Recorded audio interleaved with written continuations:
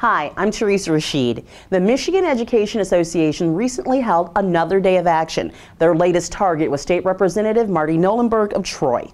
Carrying signs, members of the Michigan Education Association march in front of the insurance office owned by Knollenberg. Come visit us in the classroom. Some approached our EAG TV crew wanting to know more about us. Education Action Group? Gotcha. But didn't want to talk to us on camera.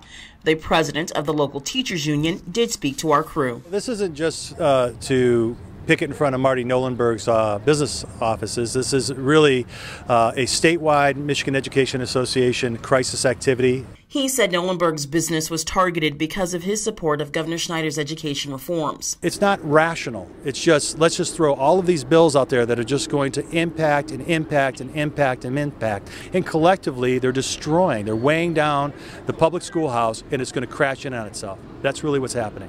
The governor recently signed a bill into law that eliminates step pay raises in teachers' contracts when school districts and unions can't reach a new agreement. Now, before this law, if no new contract was reached, step pay raises from the old contract had to be awarded. Union leaders say actions like this by the governor hurts education. Almost $1 billion to fund higher education that used to be funded out of the general fund, so he has enough money to give his cronies and big business and corporation tax cuts. And that's what our governor is doing. He's just playing a word game with everybody, but he is actually stealing from students in the state of Michigan. He is dismantling education. He is taking away the future of this state. While the MEA members protest in front of Knollenberg's office, some stopped to sign a recall petition against Governor Snyder. I think this is sort of extremism. These people don't respect any sort of boundaries.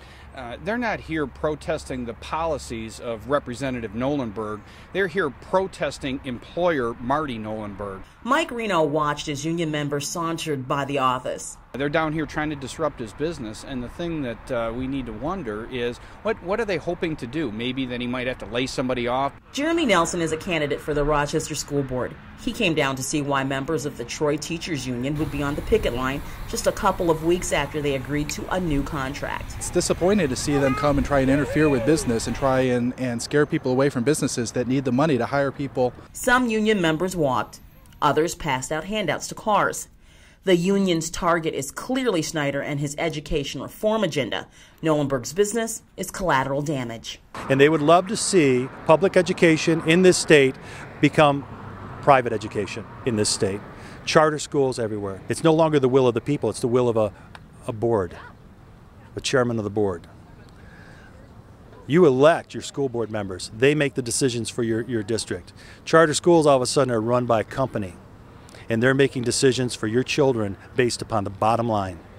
And that's a reality that we don't want. The MEA has been funding school board candidates for years and then bargaining with them at contract negotiation time. The union sees Governor Snyder's education reforms as a threat to its power and relevance. Who funds the candidates that are Republicans? Corporations, big business. Who funds the candidates that are Democrats? PAC funds from unions. So what a great way to eliminate your opposition than to destroy their funding. That's what's taking place. During the protest, Representative Knollenberg was at the state capitol. This is a war of ideology here that's taking place all across the Midwest, but in this state in particular. And it's a war the union will continue to wage as it fights to get its way. We did talk to Representative Knollenberg, and he says that he has to respect any group's right to protest. But he says if the MEA wants to sit down and talk about why he supports education reform, he's willing to do that anytime, anywhere. Teresa Rashid, EAG TV.